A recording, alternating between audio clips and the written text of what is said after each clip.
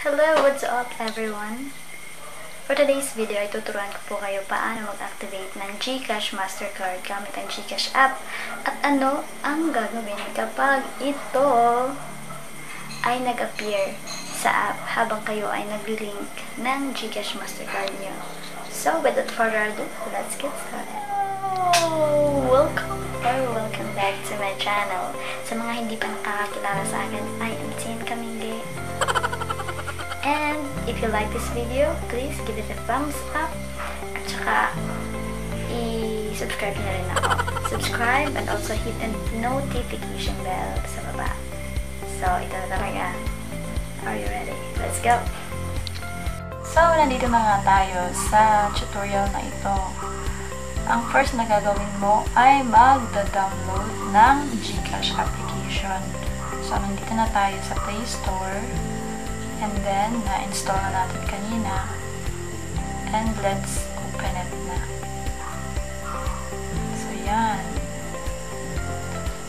At sa pag-open mo, ay makikita may mag-a-appear na request permission para sa contact storage, division location, and camera. So, i-OK mo lang yan. So, press OK. Zarang. So, i-allow mo lang yan lahat. Allow it. Kasi gusto mo i-connect.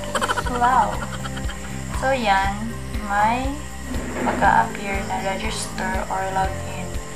Ang gagawin mo lang dyan is, since ako nakapag-register na, maglalagin na lang tayo gamit ang phone number at saka MPIN na ginamit mo sa pag-register. So, let's go. So, i-enter mo lang yung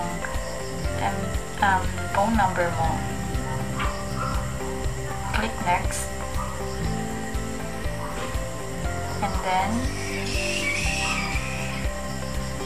maghihintay ka ng 6-digit na authentication code na isi-send sa'yo ng Gcash for authentication. Ngayon, i-enter mo lang yung 4MPIN. Yung para siyang password ng Gcash mo. Yan din yung gagamitin mo kapag nagwe-withdraw ka. So, nandito na po tayo sa Gcash application.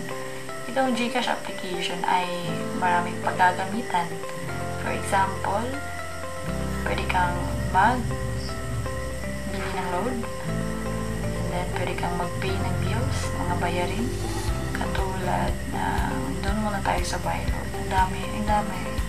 Ganda dito sa Gcash kasi marami kang choices sa loan. So, ayun. Let's buy. Hindi talaga tayo magpapay. Example. So, papakita ko sa inyo. So, ayan. Pwede kang mag-load gamit ang Gcash.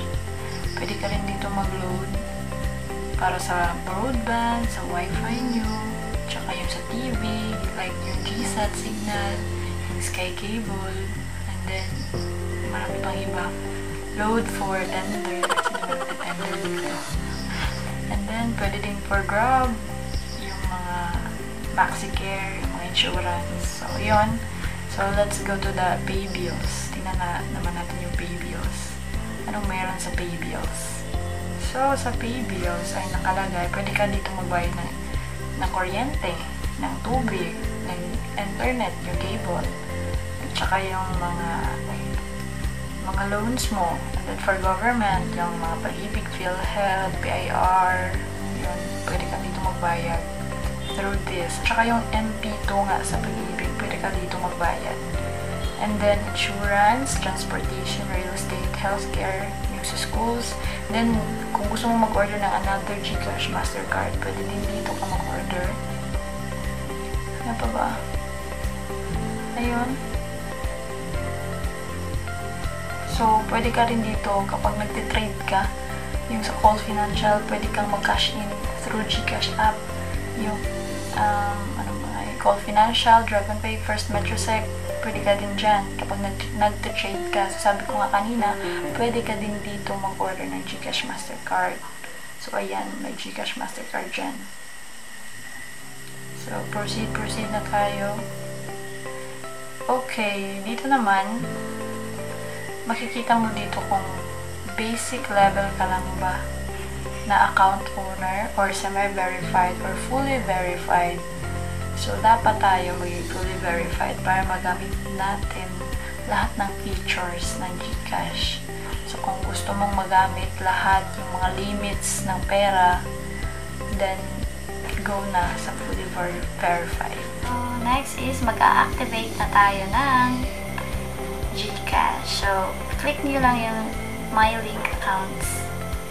Ayun. So, ako nakapag-link na ako. But, yung gagawin nyo sa mga hindi pa nakapag-link, i-click nyo lang.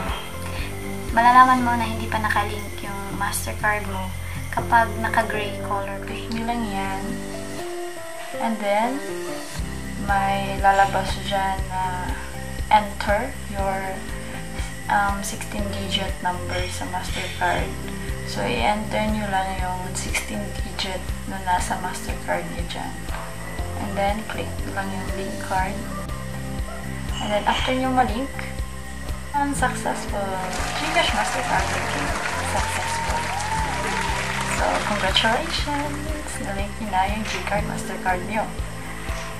Well, meron din sa iba na ito yung nangyayari habang nag-link sila. Yes. Why, oh, why?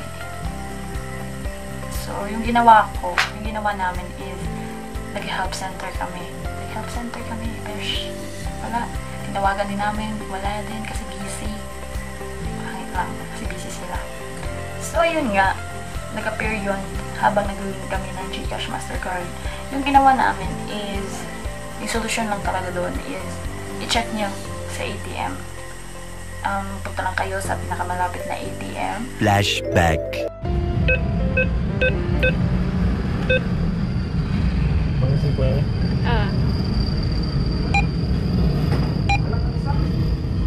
Sige. Okay. OMG, what is going on? Let's get it. Sige, pakita. Oh my God! It's there now. End of flashback. Nag-balance inquiry lang kami doon. Tinignan namin kung mag-a-appear ba talaga yung balance mo sa app at saka yung mag-a-appear ba yung balance mo sa app sa Mastercard mo habang nag-i-inquiry ka doon sa ATM. So, kapag nag-appear naman yung balance mo sa app at saka balance mo doon sa ATM, then you're good to go. Successful yung linking ng Mastercard mo sa Gcash App. Huwag kayong mag-alala masyado kapag yung pinagkukulay yung Gcash Mastercard, yung sa link accounts. Okay lang yan. Magagamit nyo yung Mastercard nyo. So, that would be all. Thank you. So, kung nagustuhan nyo ang video na ito, please like and share and subscribe na rin. And also, don't forget to hit the notification bell sa baba. So, see you on my next tutorial. Bye!